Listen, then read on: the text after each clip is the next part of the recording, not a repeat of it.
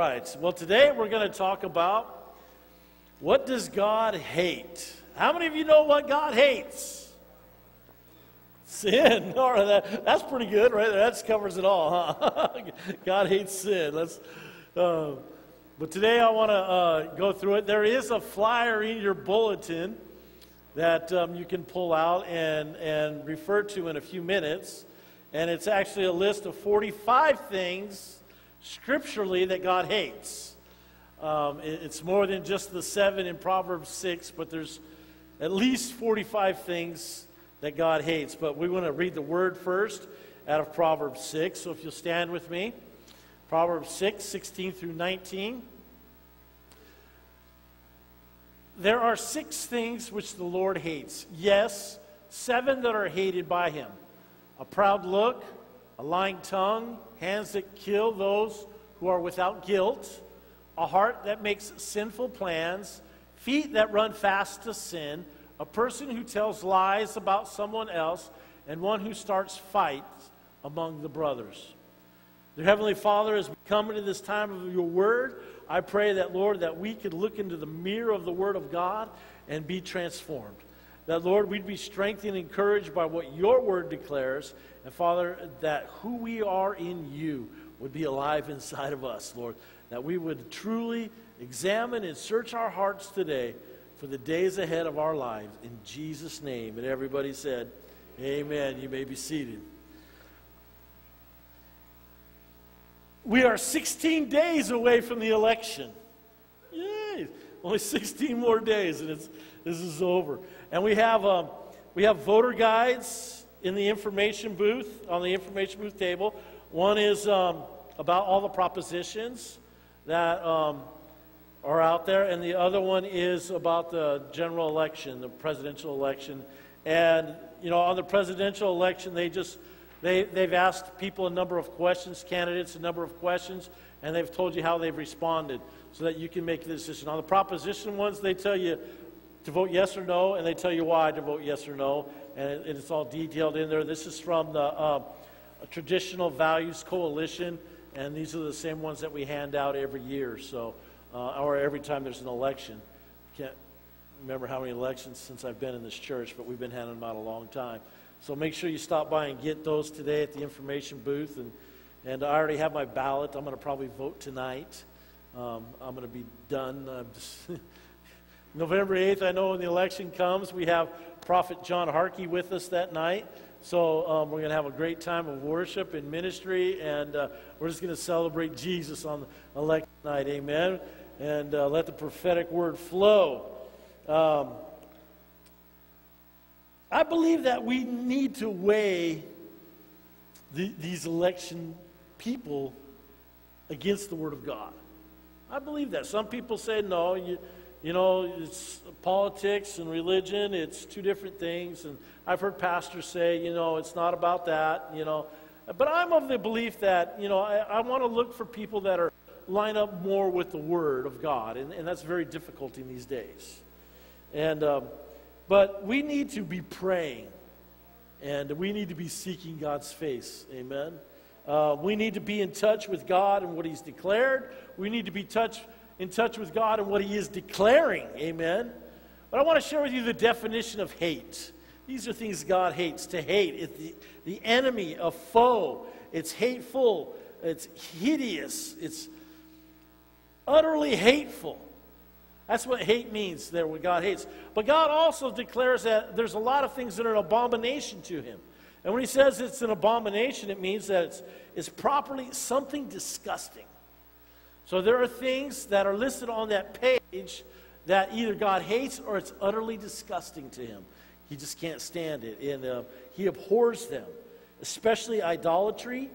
It's an abomination to Him. So on that list of 45 things, you know, it's going to tell you whether, you know, whether God hates it or it's an abomination to Him. So that's why I gave you the definition.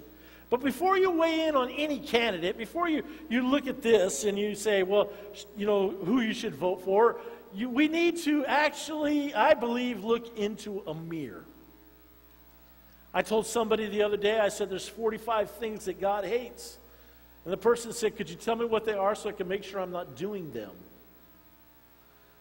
Absolutely. So I knew I wouldn't be able to talk about all 45, so I gave you a list. So that you can look and say, go down that list and do a mirror check. Because they're all scriptures. And you know what? I looked up all these scriptures, and yeah, it's really real. You know, but the thing that I do know is that the sins of an individual affect the whole. You can't say, well, I'm doing my own thing. This is not anybody else's issue. I believe the sins of an individual affect the whole. The sins of this church, the people in this church, your sins affect this body. The sins of the people in America affect this nation. I believe that wholeheartedly, that we have that kind of effect as we walk in this life. And that's why God was so hard on the Israelites. That's why he was trying to keep the sin out of the camp. He wanted it to remain pure. He wanted it to be set apart. He wants it to be holy, amen? So when the Israelites went to fight against Jericho, God said, okay, hey, listen, don't take anything out of Jericho. Everything there is an offering to me. Don't take any of the gold, the silver, or nothing. Leave it all there. There was one guy, Achan, and the best way to describe it's in his own words. In Joshua chapter 7, verse 21, it says, I saw, everybody say, I saw. Among what was left of the city, a beautiful coat from Shinar. I saw, everybody, 200 pieces of silver and a large piece of gold as heavy as 50 pieces of silver. I had for them and them. See that they are hidden in the ground inside my tent with the silver under it. So he said, I saw, I desired, and I took it. And as I was reading that passage this week, I said, that sounds familiar. And I went over to Genesis chapter 3, verse 6. And it says, so when the woman, that the tree was good for food, that it was pleasant to the eyes, and a tree to make one wise, she of its fruit and ate. She also gave to her husband with her, and he ate. Again, saw, desired, and took. And because of what Eve did and Adam, it affected all of mankind. Because of what two people did, it affected all of mankind forever that were on this earth. Two people. Now what Achan did, because they went to the next city and they were going to fight at Ai, and when they went to fight at Ai, they were losing the battle, and Joshua was going, what in the world is going on? Why are we losing, God? We're supposed to roll through this place. And God said, you got sin in the camp. And he said, well, who is it? And through the process that God gave him, it came that Achan was the guy. And because of Achan, they were losing. Because of Achan's sin, it had an effect on the nation of Israel as a whole, that they were losing the battle. They killed him and his family, his animals, everything he owned. They burned it to eliminate it totally and completely. So in the Old Testament, it's kind of like it was to kill them and get the sin out of the camp. That's Old Testament. New Testament, it's not that way. We're not going to kill you today. I'm joking, okay? We're not going to kill you. But in the New Testament, it's to repent of your sins, amen? And to turn to the Lord, to receive God's grace and God's healing so that we're not doing those things, amen? He offers repentance to us as the way out, that we can really, and repentance is not just saying, oh, I'm sorry I did that. Repentance is saying, my life is being turned around and I'm not going to do them anymore. I was going this way, but now I'm going to go this way with Jesus. That's what repentance is. It's not just saying I'm sorry. It's an actually act of transformation that takes place in our lives when we repent of our sin. Can I hear an amen? So Jesus has atoned for our sins, and if we repent and turn to God, we're forgiven of our sins. Amen? So I gave you this list, and let me just touch on a couple of them. And remember, you can get mad at me if you want, but I didn't write the list. It's the Bible. Okay, and you can look up all those scriptures and you can see for yourself that it's the Bible. So, number one is homosexuality, acts, bestiality, idols, blemish sacrifices, worshiping the sun, moon, or stars, divination, astrology, enchanters, witches, charmers, wizards, necromancers, transvestitism, the hire of a whore, remarriage to a former wife after she has been married to another man. God doesn't like that. Dishonest scales, cheating people, workers of iniquity, the wicked, those who love violence, the perverse, the proud look, a lying tongue, hands that shed innocent blood, a heart that devises wicked imaginations, feet that are swift to running to mischief, a false witness who speaks lies, anyone who sows discord among the brethren, lying lips. Lying's in there twice. The sacrifices of the wicked, the ways of the wicked, the thoughts of the wicked, the proud heart, those who justify the wicked, those who condemn the just, vain sacrifices, feast as Israel celebrated them because they celebrated wrongly, robbery for burnt offering, idolatry, evil plans against neighbors, false oaths, Esau, divorce, God hates divorce, the deeds of the Nicolaitans, God didn't like either, and you shall not set up a pillar which the Lord your God hates, and I despise your feast days in Amos 5:22. So, when you look at all that and you put all together, and you can just ask yourself, am I doing any of these things? And as I mentioned about Adam and Eve and aching, seeing, desire, and desires leads to taking, participating. So, what we see becomes what we think. And what we think about leads to what we're doing.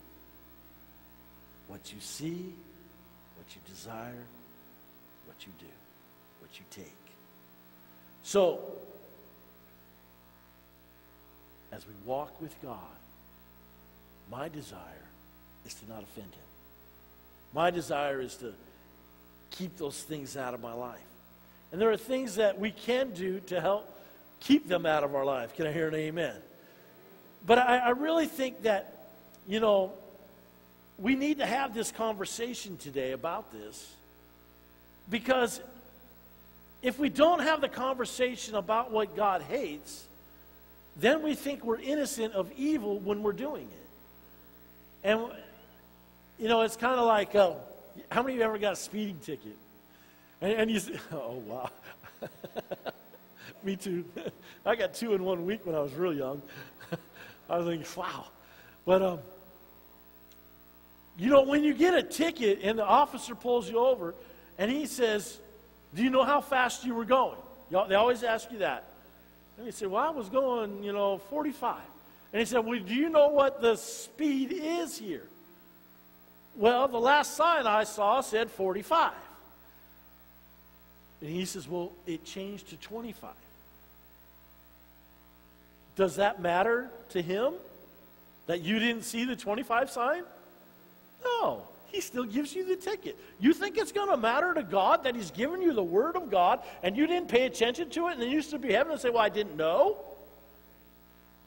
It ain't going to fly. It's not going to work with Him. He's going to still hold you accountable to the Word of God, so I've got to preach the Word of God. Amen? So we're going to talk about the things that God hates and how to get past it. A very simple example. God hates the shedding of innocent blood. God hates abortion. God hates abortion. God hates abortion. Come on, church. God hates abortion. How many of you think the church should hate abortion? How many think our government should hate abortion? Well, I'm here today to tell you the church doesn't hate abortion. Not at all. Not in the least. The church doesn't hate abortion. I'm going to tell you why. Over 40% of women who have had an abortion say they were frequent churchgoers at the time they entered their pregnancies. And about half of them say they kept their abortions hidden from church members. So, up to date, see, what's today? Sunday? Up to date on Friday, I think. Thursday or Friday, somewhere in there. There's been 59,465,177 in abortions. While I've been talking, there's probably been 100 more. So that has happened since Roe versus Wade. So if 40% say they were active church members, that's 23,786,070 abortions that have happened by church members. So, but they found that about 70% of women who had an abortion identified themselves as Christian. 70%. So, if you just went about like right down this line right here, that would say all of you have had an abortion and you didn't. That would be about 70%. See, so that's why I say the church doesn't hate abortion because the church is participating in it. See, so when it comes down to what does God hate, how much are we really participating in the things that God hates? How much are we saying it's okay, it's all right, I'm okay with it as long as it doesn't affect me? Let me tell you, it affects you. What is happening in our land affects you. And I truly believe if the church would say no to abortion, my gosh, our country would change. But the church has not stood up and said no yet. Now listen, if you've had an abortion here, it's under the blood of Jesus. Hey, there's nothing we can do about that, amen? I'm talking about from this day forward. I mean, if you've already done this, there's a whole bunch of things on there that it says God hates, and we've probably done a lot of them in our lives. But when we come to Jesus and we repent of our sins, amen, we're forgiven. Amen? So I don't leave here under condemnation because I'm talking to you this way. Because I'm not trying to condemn anybody, but I want you to see where the church has been at. Because we all say, well, you got to vote for this guy, you got to vote for this guy, you got to vote for this guy because they don't believe in abortion. The church believes in abortion. And the church has got to come correct before we can ever point the finger at a politician and say, well, they don't believe the way that I do. What do you really believe? Because that's what matters. You got to look in the mirror first. Am I really living the kingdom of God, or am I just pointing the finger at some politician and saying, you need to think like I do, but what do you really think? Because we're going to be held accountable for that. So many people, we say one thing, but we're doing another. And we got to break that mold, amen? We hear the lady share, Desiree, thank you for your openness with us, about the miscarried babies. That's a tough thing. With Delon and I experienced that a couple of times, and man, it's hard. Those are tough things. The church, 76% of the people that were in the church said that the church had no influence on their decision to have an abortion or not. See, at some time, church, we've got to influence for the kingdom of God. There's so much. You could look at all. If you look at the 70% who say they're Christians, that accounts for 41,625,623 abortions since Roe versus Wade. So you can't tell me that the church doesn't believe in abortion, because we're doing it. But I'm not the church. We are the church.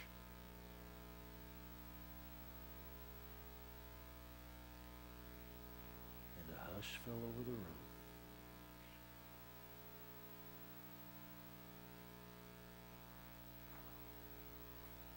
The survey also found that 64% feel that members of the church are more likely to gossip about their pregnancy or abortion. 26% they expected or experienced judgmental reaction from a church. 26% said they expected or experienced condemnation from the congregation. Only 16% said they expected or experienced a caring reaction from the church, while 14% said they expected or experienced a helpful reaction.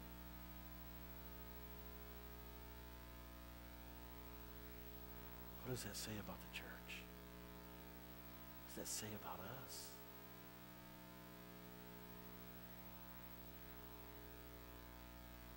Are we loving even? The greater answer, the greater, deeper question is the promiscuity of the church. Having sex outside of marriage. That's the bigger question. Why is that happening so much? When are we going to come correct as the body of Christ? I'm hearing so much out there that people pointing fingers at politicians and stuff, and when the church is jacked up. We've got to come correct, amen, under God. We say we're one nation under God, and that's what we've got to become, amen. We've got to be the church of Jesus Christ, that we come in and we submit to His way of doing things and His way of being right. That it's not Ron King's way of doing things. I'm only telling you what the Word of God says today.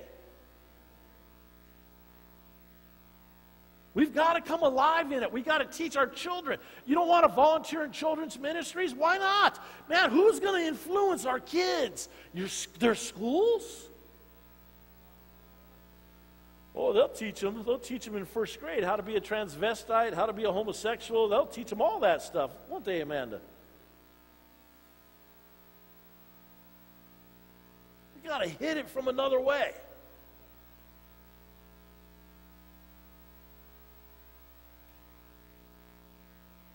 So what steps can we take to not be offending God? Because that's what matters to me. I don't want to offend God, man. When I get to heaven, I want to say, whoa, Ron King is here. Come on in. Woo! I don't want it to be, who are you? I don't want that. So, I have a few ideas for you today. You ready? Get out your pen, write them down, do them, practice them. Number one, guard the window to your soul, your eyes. Guard the window to your soul. I know, man, I watch TV with Delonda, and we'd be sitting there watching, even just watching the football game, and then the commercial comes on. As soon as the commercial comes on, man, I go, whoop, and I look right at her. Because she's going to be like, are you going to sit there and watch that? You going to watch that junk? I'm like, just talking about commercials, you know. I'm like, no, ma'am, I'm not. I'm not even looking. I'm not. So, I mean, I'm just, right away, man, I just look at her. Commercials is visiting time, you know. And, you know, it's when we mute the TV and, you know, we don't watch. Because commercials on regular television today are obscene. Matthew 6:22 and 23, it says, the lamp of the body is the eye. Is the eye. Everybody put your finger in your eye. It's your eye. That's the lamp to your soul, your eye. If therefore your eye is good, your whole body will be full of light. But there's always the but in there. If your eye is bad, your whole body will be full of darkness. If therefore the light that is, this is really crazy, if the light that is in you is darkness, how great is that darkness? See, it all has to do with what we see, with what we look at. Isn't that what happened to Eve? She saw. Isn't that what happened with Achan? He saw. When we look on things, it can develop in us a desire. You know, and so we've got to deal with what we allow in, amen? And if we're honest today with each other, a majority of the stuff on TV today is junk.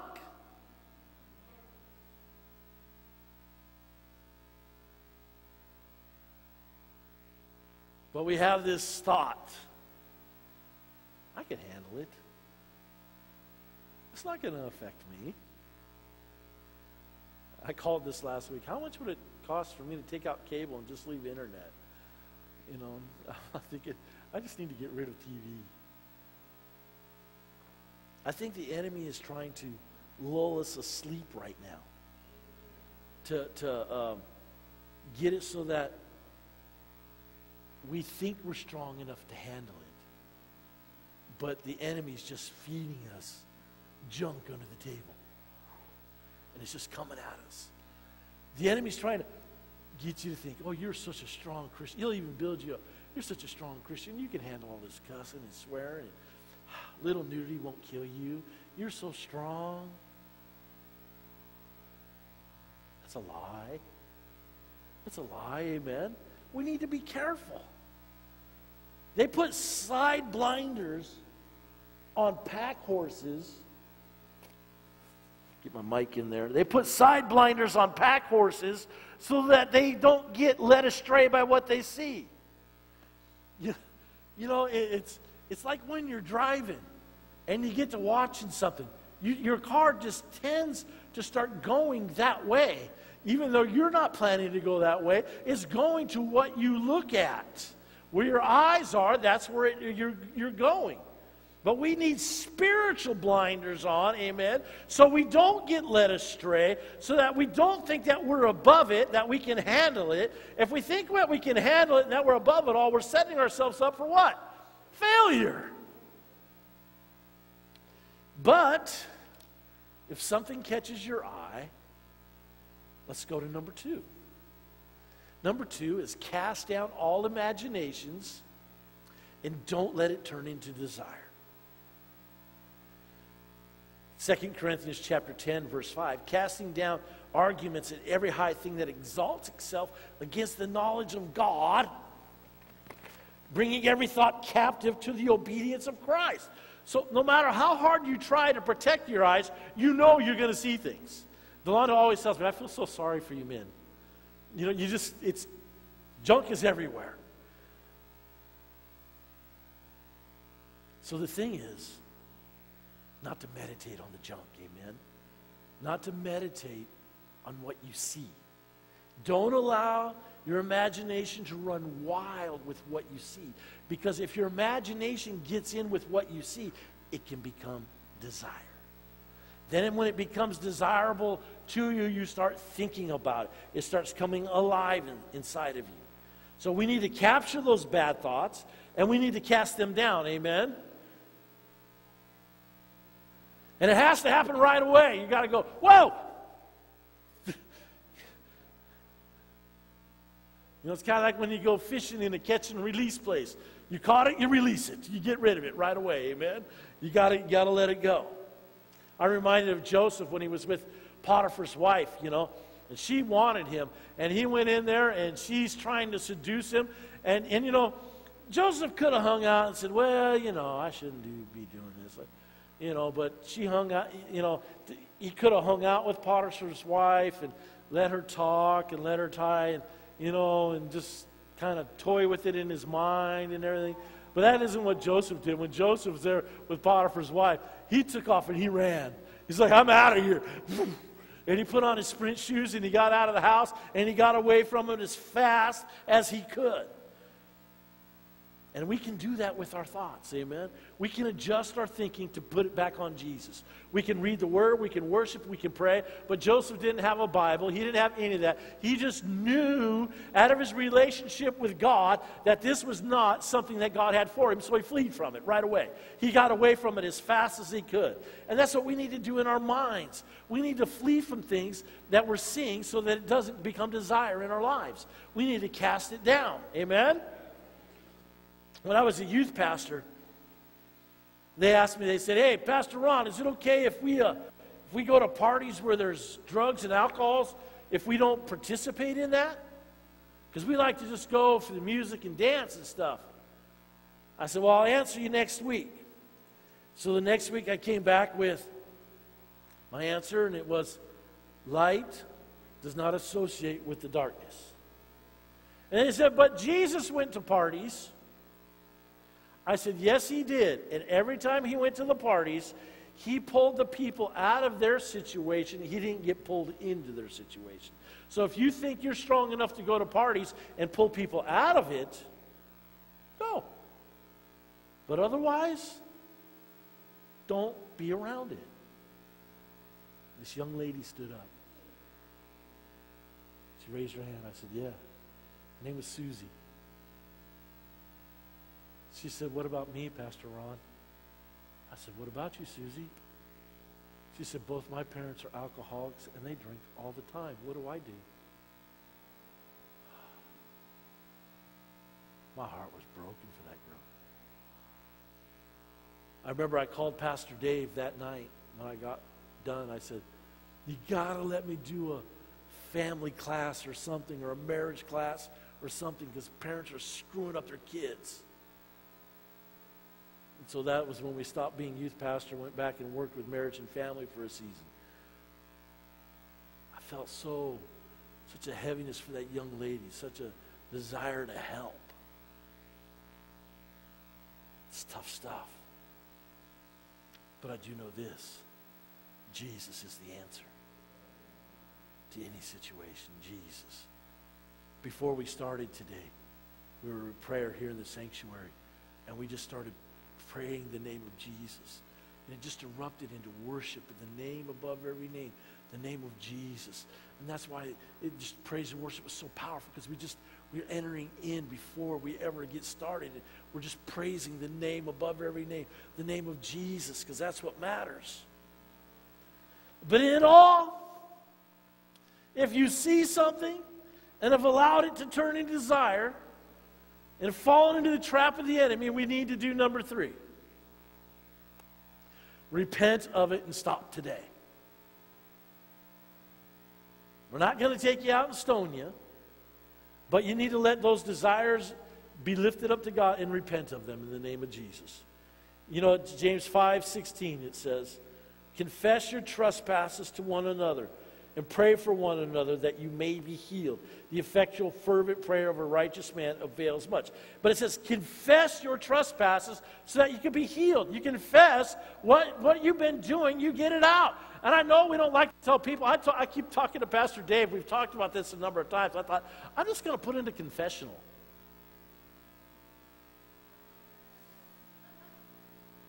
I know we're not Catholic, but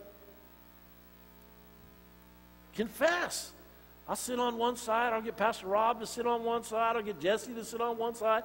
And we'll just have that time where you could come in and you could unload.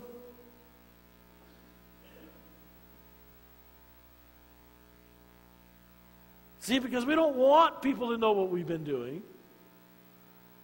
And that's why they put that little barrier up into that screen that you can't see, so nobody can see who's repenting. But we need to repent, amen, for any of those things that we're doing that are offending God. We need to get it out of our system. Stop doing it, amen. Cast it down, and we need to move forward with God. Confession exposes the darkness to the light. That's why it talks about in John that darkness hates the light because it's afraid of being exposed. I was reading a word yesterday that up to the end, it was given in April, that up until the end of October, from May to October, God was going to be exposing things. There's been so much stuff exposed in the world today. It's crazy. It's more than we could even imagine, the things that are being exposed right now. But look in the mirror. If it was you, what would God be exposing? And then the word said that from November to May, God was going to restore and bring the zeal back to the church. And we need that. We got to get out from under the darkness, get in the light, and run. Amen? Being tempted is not a sin. How many of you ever get tempted? Being tempted is not a sin. It's what you do with that temptation. That's what matters. If you confess how the enemy's trying to tempt you, you expose his plans. So I know we don't like to say, well, I've been getting these thoughts. We don't like to tell anybody your thoughts, because your thoughts might be evil. Well, if the enemy's planting evil thoughts in your mind, I told Delana some thoughts I had the other day. She said, yeah, you need to get saved again.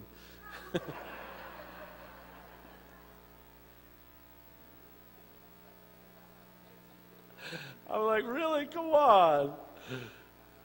We were joking with each other, but it was just funny, sometimes we just need to come and repent and get it right, amen.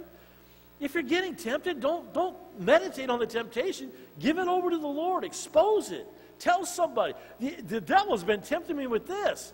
If the devil's tempting you, that doesn't make you a bad person, does it? No. Realize that. It doesn't make you a bad person, but just deal with the temptation so it doesn't become a desire so that you don't take it. Because I've shown you 2 places in Scripture. They saw it, they desired it, they took it. That's how sin works. Lust of the eyes. The pride of life keeps us from telling anybody that it's going on. But you need to tell somebody. Talk to a trustworthy person. Don't just go to anybody, because remember, that's why the only 12% of the people really can talk to anybody about the abortion issue, because people run around and talk.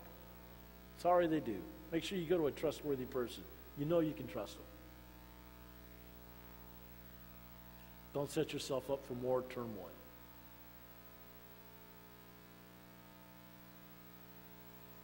So, I put in my note here, when you hear what you're saying, flee from it. When you hear what you're saying, flee from it. So, what you see, what you desire, what you take,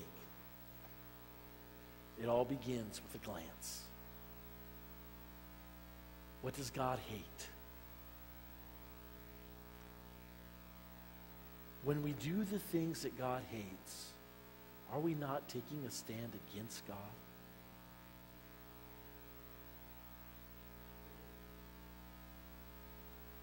I want you to think about that for me. I'm going to say it again. When we do the things that God hates, are we not taking a stand against God?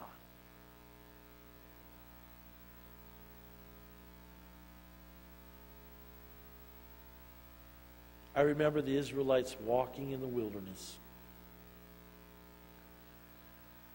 And the Lord had already said that there was only going to be a certain age at that time that would be allowed into the promised land. And if you weren't of that certain age, you were going to die in the wilderness. There was nothing they could do about it. They were going to, they were over that age limit, they were going to die in the wilderness. They would not receive the promise. But that's not for us. That's not what we have today. Today we have great opportunity to cast down those imaginations, to get unstuck if we've been stuck, and know true freedom. To know freedom in Jesus Christ. Amen. All we have to do is repent of our sins, confess, and be healed.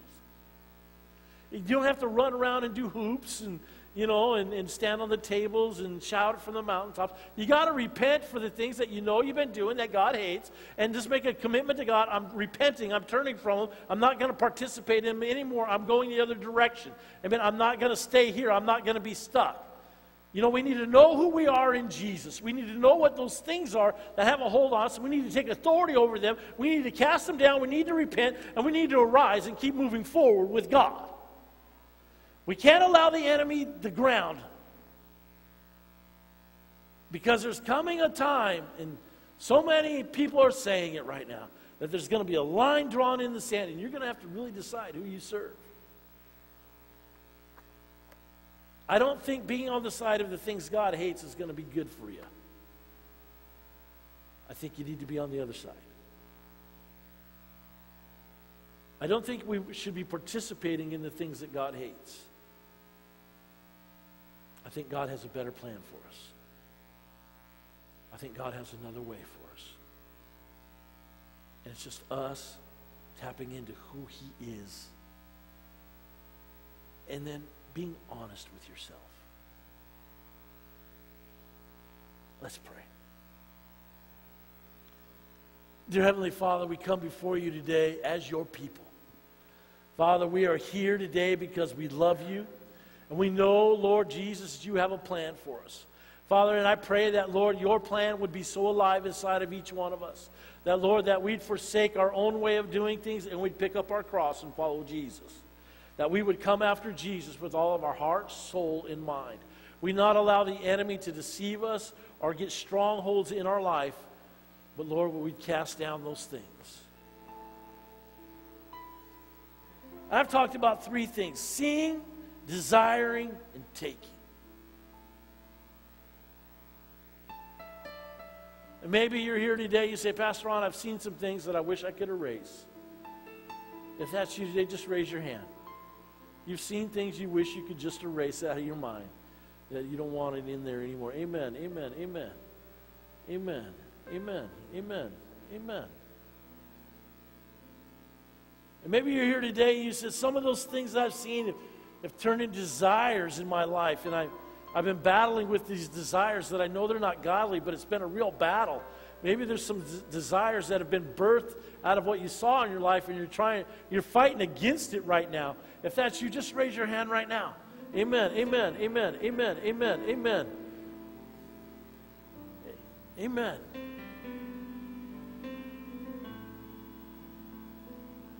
Maybe you've taken hold of that desire. And you just know that you need to repent of it today. You need to just cast it down. If that's you, I want you to just raise your hand right now. Amen, amen, amen, amen, amen, amen, amen. So let's do that. Why don't we all pray this prayer? Dear Heavenly Father, Lord, I pray that you would just wash my eyes.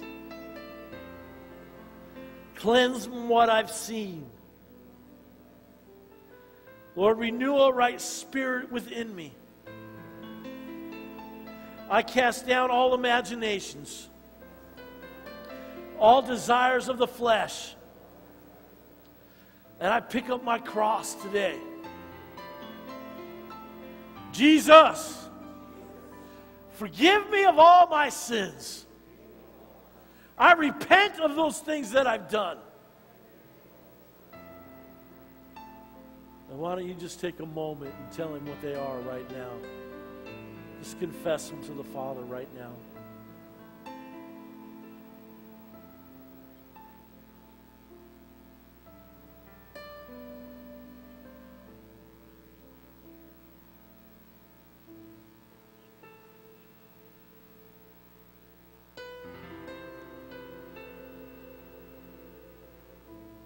Praise you, Jesus. This is why you came, Lord. Oh, to bring freedom to us, to save us out of darkness. And we just cast down those things today in the name of Jesus. Lord, we just pray that you just have your way in us. From this day forward, Lord, old things are passed away and all things are becoming new. There's a newness and a refreshing for us today in who we are in Jesus. Hallelujah. In Jesus' name. And everybody said, amen. Yeah,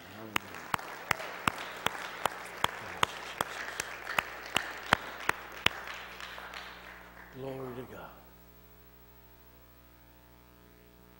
Now all we got to do is just walk it out. Amen. Seeing, desiring, and taking. Let that sink in on a regular basis with you. Because it'll direct what you watch, what you allow into your eye gate.